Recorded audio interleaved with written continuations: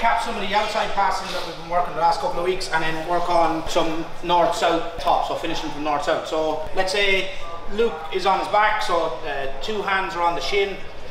What we want to do is, if I want to create an angle. If I want to pass to my left side, I'm going to use my left hand to pull and my right hand pushes. So we have a pull hand and a push hand. So if I want to move to this side, I pull with my left hand and I push with my right hand. Once we come into this position, I'm going to take like an extra step to get my foot past the shoulder, and then the race then is basically for me to get my hand and elbow on his hip, and my head then connects it to his stomach. Really important detail is you want to keep your elbow on the floor or as close to the floor as possible.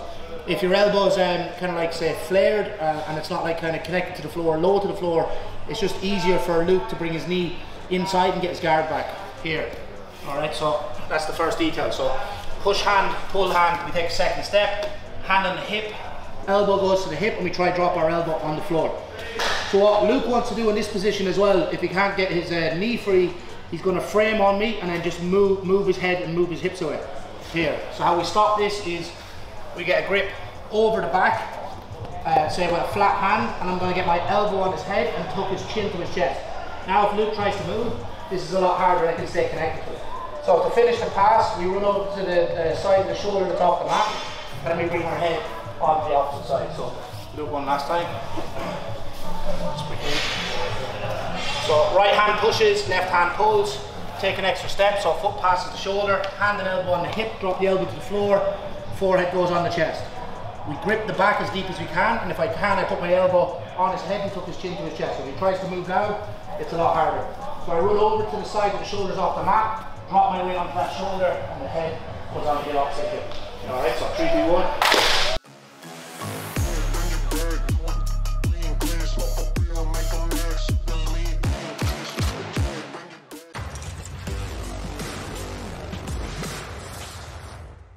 Let's say we create the angle, so push hand, pull hand, take an extra step. So we're trying to get the foot past the line of the shoulder, elbow and hand drops to the hip, forehead goes into the sternum, and we're trying to reach this grip here where we're trying to tuck the head, alright, if we can. A lot of time, if Luke kind of sees this coming or he's able to prevent it, when I take this step, he frames on my shoulders here to make it hard for me to get that grip with my left hand. So you see, whichever way it feels comfortable for you, right? So if I'm trying to get the grip, you can see that he's moving himself away, he's on his side, and I just find I'm not able to break these frames. If you find that you're not able to break the frames with your body weight, like the way we're doing, so we're just going left shoulder, right shoulder down. If someone's very strong and they're kind of pushing, all we're going to do is, instead of running into the frames, we're going to run away from the frames. So I run towards his legs, and I get my hip connected to Luke's hip. So we don't have, like, say, upper body control, but what we do have is lower body control, so we're controlling his hips.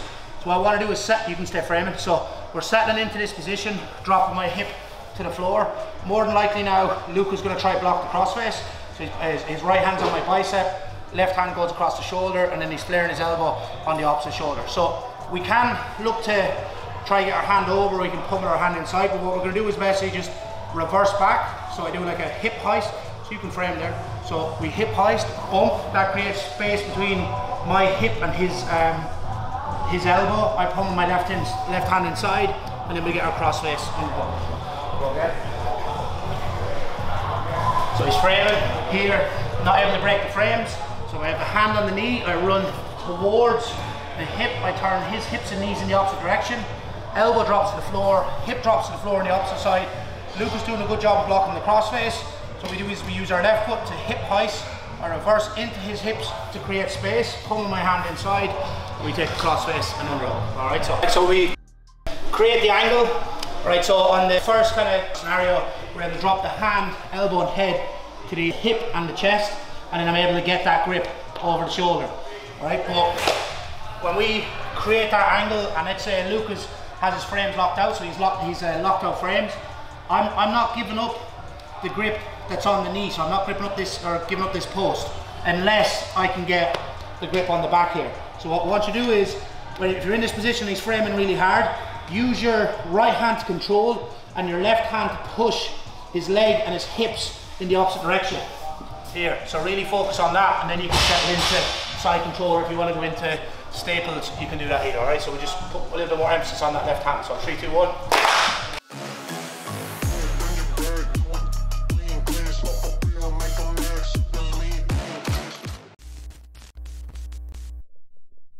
So create an angle, we manage to get our hand and elbow on the hips, we get the grip on the back. This time we're able to move through the frame, so more than likely Luke is going to be on his side. So this is really important. He's on his side, we always want to put weight over the far shoulder to keep him pinned. Alright?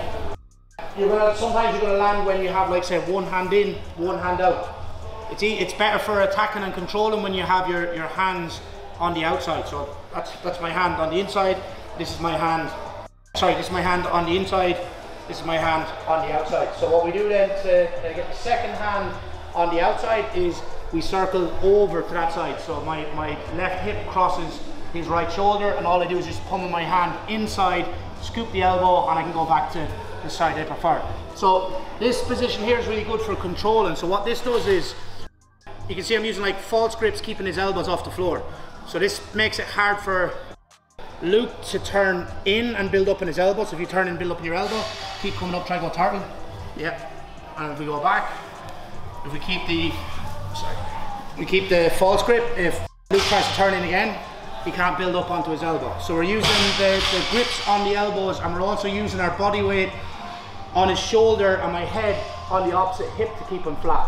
Alright, so now if Luke tries to move around, try to move your shoulders, this is fairly hard. Alright, so if you control his shoulders and you control his elbows with the false grip, you can also use your hands to control his hips. Alright, so that's where the problem is going to come from, his hips and his shoulders coming up off the floor and Luke building up into his elbow. So my weight on his upper body and me scooping the elbows off the floor is going to control, say, his shoulders, and then my hands blocking his hips. So if you try moving left and right, try come up, try go to the other side. Here allows me to keep him flat, tire him out, and then go into submissions. So what we'll do is we just work on the control and then we finish off with the sub. So just on the grips, let's say that, spin you on this way here if you don't mind.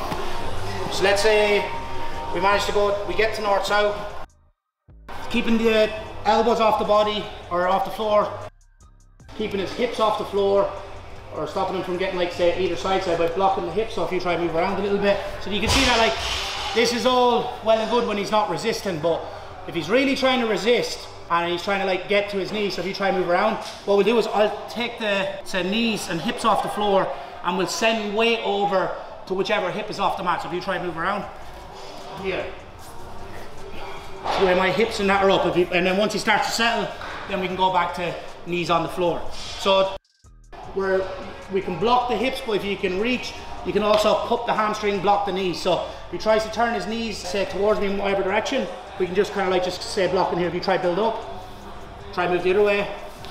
This is the way it's going to kind of look in real life until he kind of settles down. All right. The other benefit to having this grip is once he settles, it's obviously really good for control, but it's really good for setting up attacks. So if we just spin you around this way here just a little bit. So once he settles, all we do is basically just bring the elbow across the body with the false grip, and then I can put my chest on his tricep. So you can go into our kimuras, you can go into arm bars, or whatever it might be. But a lot of time, what's going to happen is, especially against someone that's good, they're going to recognize the threat. But you can see that when he's up on his side, and I'm attacking this kimura or arm bar, his head's up off the mat. So if I find that I'm losing the arm bar or the kimura, all I basically do is with the top hand, we switch back to the north-south. So we have, like, say, a chain of two attacks. So again, bring the elbow across the body, chest goes to the tricep, setting up the kimura or the arm bar. Maybe he's turning in where he's starting to lose the elbow, his head's off the mat, you can see it. All I do is just use my right hand to catch his neck, and then I kind of rotate my hand towards the floor here. My biceps on his neck, and then my lat is on his neck on the opposite side. So we just get into that position, and then we'll work the finish. So 3, 2, 1. So we'll just do the whole sequence, right? So here we create our angle, we work around to north-south, we circle, we have one arm in, one arm out. The arm that's in, we circle to that side, and then we just come our hand towards our belly or towards our training partner's elbow. If you're right-handed, then you're just going to circle over to your left side, so you can use your right hand for choke. So you want to work on the left side, you can do that either. It's keeping the elbows off the floor, so we're using false grip, so we can use our hands as well on the hips and on the legs if we need to. If we need to be a little bit more faster, so like let's say he's really trying to get up, so we really try to get up. This is where we come up with our toes and we kind of like tripod. Alright, so if he tries to turn in this way, I circle over to the far side. If he tries to turn in the opposite way, bring the head over to this side until we kind of get to settle a little bit. So we just circle around there for a sec. So what we did on our north-south setup is we used the false grip to take the elbow across the body and then take his back and shoulder off the mat. So we're looking to get a figure 4, look for an arm bar, kimura, whatever it might be. But what we feel is that his head is off the floor and he's turning in towards us and we're starting to lose that elbow. So when he starts to turn in, all I'm basically going to do is I'm going to look to catch the north-south, but the detail that we're going to work with, instead of just wrapping the hand, we're going to corkscrew the hand down so we can get more connection on the bicep, on the side of his neck. So we're not just going to go with, like say, a normal wrap. We're just going to say turn or corkscrew our hand down towards the mat. We then get our lat into position, head goes to the outside of the shoulder, and then I'm just going to go with a butterfly grip. Now, if you want to go with a gable grip or S grip, that's up to you, right? So we slide backwards, drop the shoulder into the chest, and then we squeeze the bicep, squeeze the lat to get the finish. All right, so 3, 2, 1.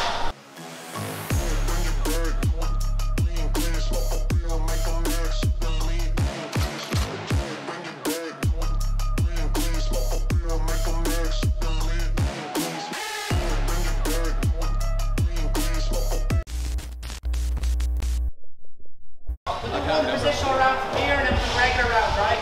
So, depending on your skill level, so I just brought up Luke.